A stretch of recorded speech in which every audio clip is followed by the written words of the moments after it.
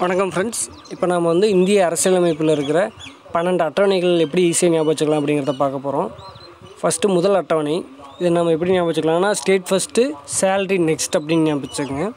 State first அப்படின்னா மாநிலம் மற்றும் யூனியன் பிரதேசங்களோட பெயர் மற்றும் எல்லைகள் அதை பற்றி கூறுறது தான் ஃபஸ்ட் அட்டவணை. ஸோ ஸ்டேட் ஃபஸ்ட் அப்படின்னு ஞாபகம் வச்சுக்கிட்டிங்கன்னா உங்களுக்கு ஸ்டேட்டு தான் மாநிலத்தை பற்றி சொல்கிறது தான் முதல் அட்டவணை அப்படின்னு ஞாபகம் வச்சுக்கலாம்.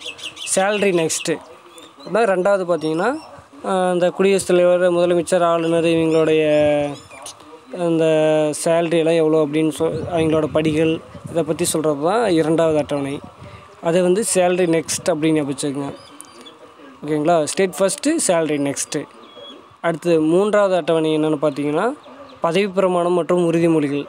நம்ம பதவி பிரமாணம் செய்யும்போது எப்படி எல்லாம் ஏந்திரிச்சு நின்று தானே பதவி பிரமாணம் செய்வாங்க. அப்போ ஏந்திரி இதில் பாருங்கள் 3ன்னு வருதுங்களா. ஸோ பதவி பிரமாணம்னா ஏந்திரிச்சு நிற்போம்னா ஏந்திரி, அதில் 3 தான் 3 மூணாவது அட்டவணை. நாலாவது அட்டவணை பார்த்திங்கன்னா ராஜ்யசபாவில் ஒவ்வொரு மாநில மற்றும் யூனியன் பிரதேசத்துக்கு எவ்வளோ சீட் அப்படிங்கிறது தான் நாலாவது அட்டவணை. இது எப்படி நம்ம ஞாபகம் வச்சுக்கலாம்னா ராஜ்யசபா அதில் பாருங்கள் ரஜினின்னு ஞாபகம் வச்சுக்கோங்க. ரஜினி இப்போ ரொம்ப ஃபேமஸாக ஒரு டைலாக் சொன்னார், போர் வரும்போது பார்த்துக்கலாம் அப்படின்னு. அந்த போர் ஞாபகம் வச்சுக்கோங்க. ஃபோர் இங்கிலீஷில் அப்படியே பாருங்கள். ஃபோர்னால் என்ன? நாலாவது அட்டவணை ராஜ்யசபா சீட்டை பற்றி சொல்லுது.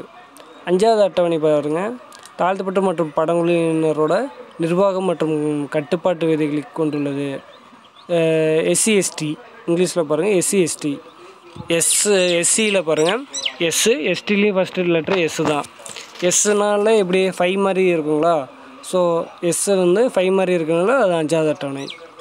ஆறாவது அட்டவணை பார்த்திங்கன்னா இந்த வடகிழக்கு மாநிலங்களில் இருக்கிற பழங்குடியினரோட நிர்வாக விதிகளை கொண்டுள்ளது. இது எப்படி ஞாபகம் வச்சுக்கலாம்னா பழங்குடியினரில் பழம் இருக்குங்களா. பழம்ங்கிறது பார்த்திங்கன்னா எந்த கடவுளோட தொடர்புடையது?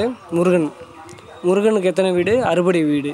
ஸோ ஆறாவது அட்டவணை பழங்குடியினர் பற்றி சொல்லுது, அவங்களோட அந்த நிர்வாக விதிகளை பற்றி சொல்லுது. ஞாபகம் வச்சுக்கோங்க. அடுத்து ஏழாவது அட்டவணை. 7 டோனி நம்பர் தான். டோனி டிஷர்ட்டில் இருக்கிறது 7. ஸோ அதை ஞாபகம் வச்சுக்கோங்க. அவர் இந்தியன் டீமுக்காக விளையாடுவார், நம்ம ஸ்டேட்டில் CSK டீமுக்காகவும் விளையாடுவார். ஸோ இந்த 7ங்கிறத பார்த்திங்கன்னா மத்திய மாநில ரெண்டோட நிர்வாகத்தை இந்த அதிகார பகிர்வை பற்றி சொல்கிறது தான் இந்த ஏழாவது அட்டவணை. டோனி எப்படி இந்தியாவுக்காக விளையாடுவாரோ எங்கள் ஸ்டேட்டுக்காகவும் விளையாடுவாரோ அதே மாதிரி இதை மத்தியத்தையும் சொல்லும், மாநிலத்துக்கு என்ன அதிகாரம் இருக்கோ அதை பற்றி சொல்லும். அடுத்து எட்டாவது அட்டவணை. எட்டாவது அட்டவணை 8 எப்படி எங்கே போடுவோம்? ஆர்டிஓ ஆஃபீஸில் போடுவோங்களா. அப்போ நம்ம எதாவது தப்பாக போட்டோம் இல்லை ஒழுங்காக போடல அப்படின்னா அங்கே எல்லாம் கண்டபடி பேசுவாங்களா. ஸோ பேசுகிறதுக்கு என்ன தேவை? மொழி தேவை. ஸோ எட்டாவது அட்டவணை மொழி. ஒன்பதாவது அட்டவணை எப்படி ஸ்டார்ட் ஆகுது? ஓங்கிற லெட்டரில் ஸ்டார்ட் ஆகுதுங்களா. இதில் பாருங்கள் நில சீர்திருத்தம் மற்றும் ஜமீன்தாரி ஒழிப்பு, அதில் ஓ வருதுங்களா. மற்றும் ஒழுங்குமுறை விதிகளை கொண்டுள்ளது.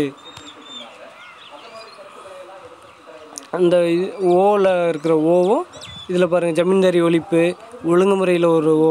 ஸோ ஓன்னு வரனால நீங்கள் அது ஈஸியாக ஞாபகம் வச்சுக்கலாம். அடுத்து 10வது அட்டவணை கட்சித்தாவல் தடை சட்டம். இது எப்படி ஈஸியாக ஞாபகம் வச்சுக்கலாம்னா 10 பல்ல பார்த்து குத்து அப்படின்னு சொல்லுவாங்கள்ல, அதை வச்சு ஞாபகம் வச்சுக்கலாம். கட்சி மாறி போனாங்கன்னா குத்துன்னு குத்திவிடுவாங்க. ரெசார்ட்டில் கூட வச்சு குத்துன்னு குத்துறாங்க அப்படின்னு கூட நீங்கள் ஞாபகம் வச்சுங்க. 10 பல்ல பார்த்து குத்து, கட்சி மாறினா குத்து தான் அப்படிங்கிறது ஞாபகம் வச்சுங்க.